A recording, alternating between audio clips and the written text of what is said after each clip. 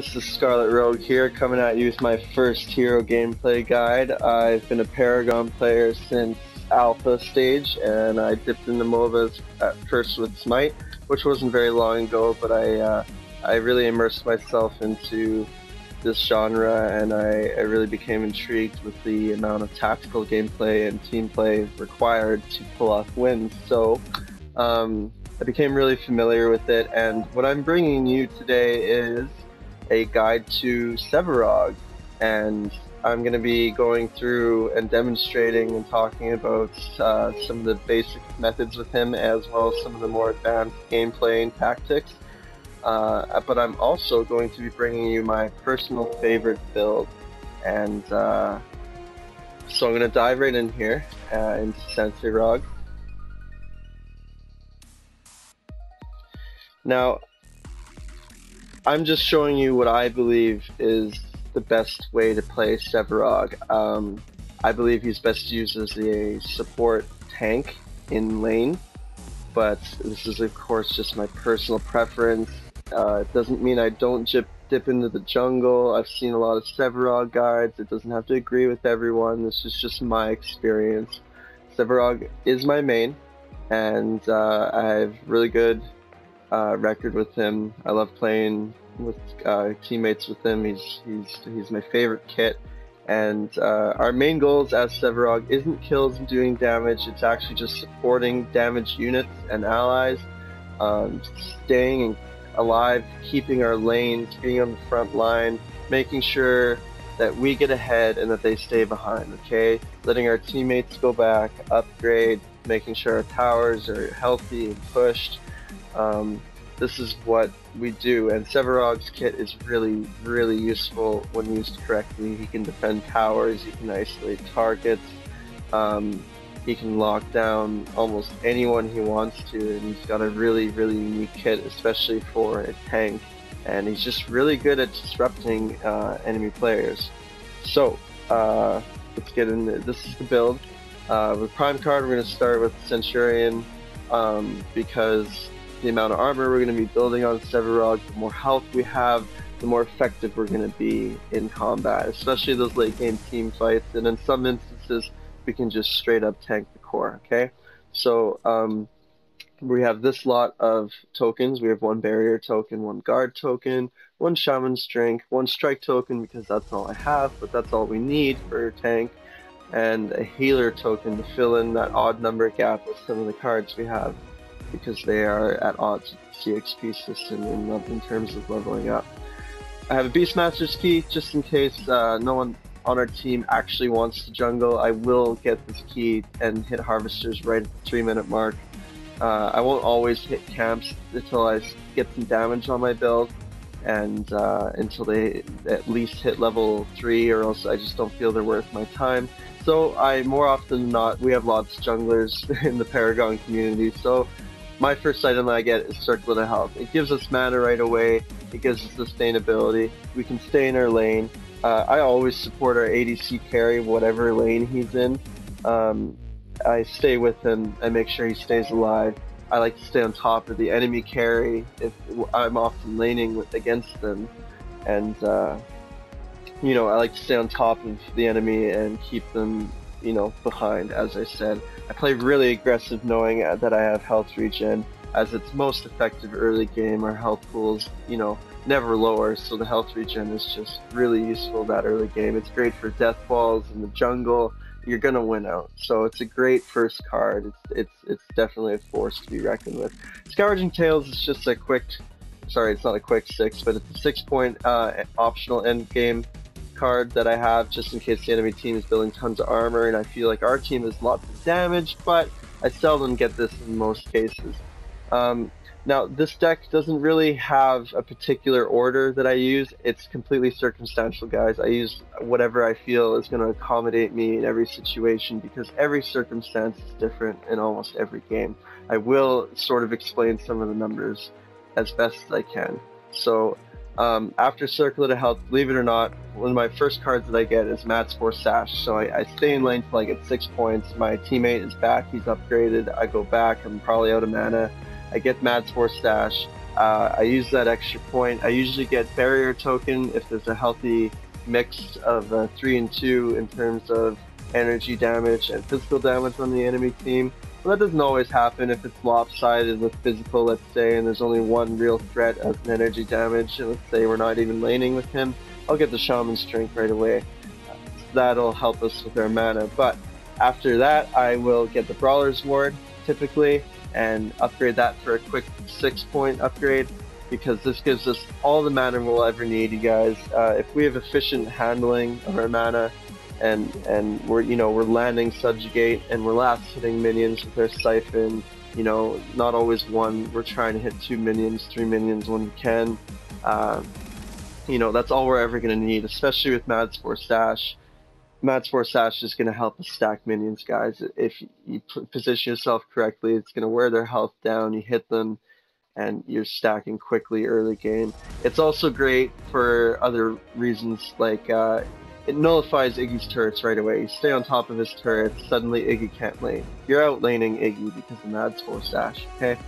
Now, once I get that, I usually leave it alone and go upgrade my Brawler's Ward, and I have a Shaman's Drink, and everything's dandy. But some games go sideways, and they have 4 physical damage heroes. It does happen, especially lately with Countess being in almost 3/4 of the games, it seems. I'll get another 6 points, and I'll get Alpha Guard right away. And what this does, guys, is it totally lopsides the enemy team, because they're going to be expecting to do damage to you, and they won't be able to. Even with your low amount of health, your health regen is still going to keep you alive a lot of the time. And that doesn't matter, because you're just the focus for damage. They're going to want to hit you and smack you, and you're going to have your allies who are actually building cards and damage, which is most often your carry, which is why I stick with them. So this is our job, to be in their face, and I'll often do that. So I'll get the Alpha Guard right away, but a lot of times we don't, and it's a healthy balance on the enemy team. So continuing on, if they do have a fair amount of energy damage, let's say 3 heroes or more, especially 4 heroes, I'll get this Tuned Barrier with a quick 6-point upgrade, because we need those stats early. This will also help you against enemy heroes like Gideon and Iggy from Iggy's turrets. Hopefully you have the minor barriers. If not, you can just use lesser health, because the more health we have with Circlet Health early, it's going to be deadly. Don't forget, we also have healing from Mad Spore Sash. So I will typically leave that alone once it's upgraded, and then I will go get Tempered Plate, and that'll give us even more defense, physical armor, and health, because if we haven't upgraded Mad Spore Sash, if we have, I'll tend to just discard this Tuned Barrier, usually after I get Swift Creek card, but sometimes before, and I'll get Thorn Greenweave, and we'll max that out for damage and resistance. Now, after that, we'll typically get Swift Creek Heart. This is a simple 9-point upgrade. You get 6 points, get Swift Creek Heart, throw in a lesser health, and a minor kinetic. Minor kinetic's all you really need, guys, with Sevarog, especially with Mad Spore Sash. I see a lot of builds out there running sometimes 2 major kinetics, and I've run that too, and yeah, it's useful, but the reality is you're just not going to be putting out as much damage, and trust me, with just the 11 upgrade in attack speed, with your basic scaling and attack speed that every hero has anyway, you're going to end up around 142, 140 anyway, and with Mad Spore Sash, as I mentioned earlier, you're going to be able to still get those stacks. So this is the majority where our health comes from. We do get a little bit of from Tempered Plate, and we have Tuned Barrier on, but we give that up late game. That's fine, because we have a lot more health by then, because we've grown in stacks, hopefully. Now, I skipped Baneflesh because this is sort of a last one of the 6-point optional cards. This is a circumstantial card. I use it strictly in matches against usually a Chimera that gets ahead and he's very dangerous, or a Rampage that does the same thing and he's tower diving, and or sometimes I've had matches where they're both on, guys, and there isn't a more effective card against those 2 enemy heroes, simply because they rely on their ability to heal. A lot of people forget that you know, bleeding and poison has additional effects other than just health. Well, poison nerfs your attack, and bleeding nerfs your attack, and poison nerfs your healing. We think of Blight Bones in this regard, but this was true for poison before such a card came out.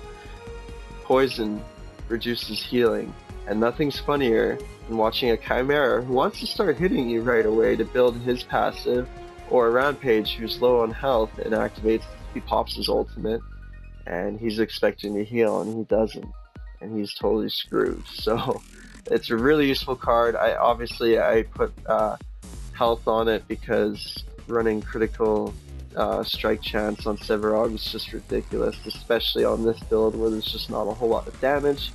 And I would typically just throw another lesser health on Swift Creek Part 2, but as I said, kinetic is a little bit nice, and I only have 3 lesser health, and I decided to put 2 of them on Bane Flesh. So I went with what I have, and it still works out really well. The 100 health doesn't really make that much of a difference in the end, and the kinetic is nice. So there's the full build, you guys, and as I said, it's completely circumstantial. We use these tokens to get to our odd values, like 5 and 4. You know, we can discard 1 or 2 at any point when we have 3 CXP, but most of the upgrades are based on 6 CXP visits, simply because of our sustainability. There are games where I have a healer token, Match-4 Sash, Circlet of Mana at 12 CXP, and that's, you know, a rare occurrence, but that's what I do when our team is just stacked with damage. I just get a lot of healing, a lot of defense. I'll get the guard and barrier tokens next, and I'll get my Brawler's Ward, and I'll just discard them as I go. Now, I'm going to be showing you some gameplay footage. I hope you guys enjoy watching, and just hopefully you can take what you find useful from it, and yeah, I will get going on that. Thanks for watching. Sevarog Advanced Tactics. It's important to know your role as a support tank, and when playing Sevarog, whether you have armor or health regen, the biggest thing is to stay near your teammates, whether it's early, mid, or late game, jungle, or in lane. Just stick with your teammates, be there for the fight, and you'll most likely come out on top. Being patient early, but aggressive. You don't always need to overextend like this Grim here, or land all your abilities. As you can see, I just get behind him, bop him into my tower. Tower doesn't even target him, and I managed to finish him off before he can ultimate me. Early game support and disrupting enemies. As I said earlier, I like to stay on top of the enemy team carry. I'm doing a bit of damage here with an upgraded Brawler's Ward, and that's all I really need to do, and I managed to land a Soul Stack Siphon. I slow both of them down for my Feng Mao to catch up, and I managed to root Steel before he can use his charge and keep him in range for Feng Mao's ultimate, Earth Shatter, and I'm even rewarded for the kill. Now, there's a bit left over with this video I didn't trim, so I'm going to take some time to talk about Sevarog's soul stacks, okay? I throw a few wards down here on my way back, by the way, because we want to monitor this lane after we just pushed a little bit, because it's a healthy stage right now. Now, Sevarog's soul stacks comes down just to last hitting minions. You last hit minions with square. It's as simple as that. If you can't last hit minions in a MOBA, you need to do a little bit of work and practice, but hey, it comes with experience and we all get used to it, and that's all you really need to know. With Match-4 Sash especially, we can whittle down multiple minions' health, and by that point we can siphon 2 or 3 minions at a time, which is what we should be doing all game. Baiting enemies is really, really easy to do, guys. You want to get in their face and have them chase you. This Kwang gets a little aggressive. I lead him back to my tower, I subjugate him, I bump him in, he gets body blocked by minions and me, and it's an easy kill. Basic tower method. This is the bread and butter of Sevarog's defensive strategy, okay? There's 2 ways you can do it, and I'm going to show you both. I chose this clip because I am low on health, and I want to show you it can be done at any point.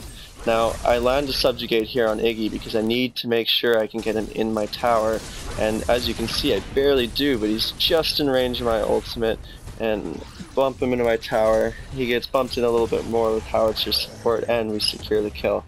Now that's landing subjugate on the enemy first when I need to make sure I can get to him. This next one will demonstrate when we know we can get behind the enemy, we should take that advantage every time. So this Fae has low mobility, she gets a little bit too close and overextends. I get right behind her with Phantom Rush, I bump her into our tower with my ultimate, she popped hers, I land Subjugate on her to keep her under my tower, a little bit of body blocking, and my Mad Spore Sash takes her out. Here's another method, I believe it was in the same game, this poor Fae, I get behind her with Phantom Rush, boom, in my tower, land Subjugate, she's stuck there, ultimate for Murdoch, and we secure the kill once again with Mad Spore Sash. Now this is a more uncommon tower method when we're actually on the offense. This Richter is low in health, and so am I, so I decide to get him out of the tower and secure this kill because I have an interest in leaving as well. But it's something you can do. Ultimate timing. This is huge. As you can see, I'm full build here, and Feng Mao probably is too, and in retrospect I don't think I should have started this engagement, but I've read in Black Buff and I know Howitzer's on his way, so I lead him back to my minions a little bit. I position myself on the side and activate my ultimate so I get all of his minions are out of the question now, and unfortunately he teleports away from my minions a little bit, but that's okay because we've taken his health down a little bit with a Colossal Blow, and we finish him off, especially with support from our teammates. Here's another ultimate timing and a combo. It's a classic, by the way, where we actually bump Iggy back into a Gideon's black hole. And although he doesn't get in the tower right away, or at all, rather, it's fine because we do secure the kill quite easily. And I believe this is a fan favorite. Isolating and rooting enemies. Now, this Howitzer has just been a thorn in my side, so I decide I want him dead, and you gotta play Sevarog like that. So you gotta isolate him back into your damage dealer. Feng Mao takes him out. Howitzer tries to get away, but I just stay on top of him, especially with the Sash doing damage. Steel gets me away, but that's okay, because Feng Mao catches up, and now Steel's trying to get away, but all I need to do is keep him near my damage dealer. Like previously, earlier, with Murdoch and Steel, I was low health, and Feng Mao was just raking into them, so that's all we need to do. And the clip's a little short, and I'm sorry about that, guys, but I guess I didn't record it. Now this is what I call a drop gank, and it's exploiting the visibility of tunnel vision right here. There's a little bit of elevation in Paragon, so we take advantage of this tunnel vision Murdoch, we bump him into the tower, it's an easy kill even without teammates. And I'm going to show you another example of a drop gank right here. This one's a little bit different because I think this Murdoch is a little bit smarter, but we land Subjugate on him, boom, knock him into our damage dealers, and although we're not trying to get the kill, we are getting rewarded here, it seems, and we land the Siphon. Predicting movement and rooting. This takes a little bit of experience, guys. Sparrow activates her ultimate, and I can anticipate where Feng Mao wants to go because he wants to get away from me. Muriel drops in to help me, which is really nice. I managed to root Feng Mao for the kill, and Muriel he gets a kill out of it as well. Tanking damage and protecting allies. So here we have a Greystone that dies, pops his ultimate, Muriel comes to protect him, they get a double pop-up, which is really nice. I finished their ADC. Greystone's in trouble, so I root two of them and I knock them away. I get in Richter's face, and now they're hurting, guys. I'm all up in their face. This is what tanks are supposed to do. There's a little bit of potential kill here, but I decide not to chase and just tell my teammates to retreat because I did my job as a tank, and we do. We retreat safely. Now here's a bit of a more spread out clip, but I wanted to include it because it shows you guys the versatility that Sevarog can have, and just basically how to be the focus in team fights. And I'm not even full build here, guys. I'm only at 36 XP, and I don't normally take 2 Shaman's drinks, but I mean, hey, here we are, right? This Kwang has been worn down by our team, our allies, Murdoch and Gideon, and I land a travel mode Subjugate, which is always nice, and I get up close, finish him with Siphon, which is, again, a nice little treat and never gets old, and I go back to my teammates mid lane to surprise by Feng Mao, and I decide to bop him away because he gets right on top of our carry. I try to land the Subjugate on him, but there's a Chimera decides to pull our Murdoch behind me, and while I'm having trouble choosing who to defend, I notice that Gideon finishes Feng Mao off. Chimera's on Gideon. He has no getaway, so I decided to get in Chimera's face a little bit. We do have Mad Spore Sash at this point. Gideon stays in the fight, he drops a meter on, which really helps, thanks Gideon. And we want to keep Chimera near us because he thinks he can take us at this point, but he's not doing damage. So we're just going to surprise him with a little bit of a death here. And now we're in a bit of trouble because Howitzer's just been laying into us, but that's okay. So we're going to bait him into the jungle here, and Bellica's going to come with us as well. So I don't use my Phantom Rush, and we get a nice gank by Grux here.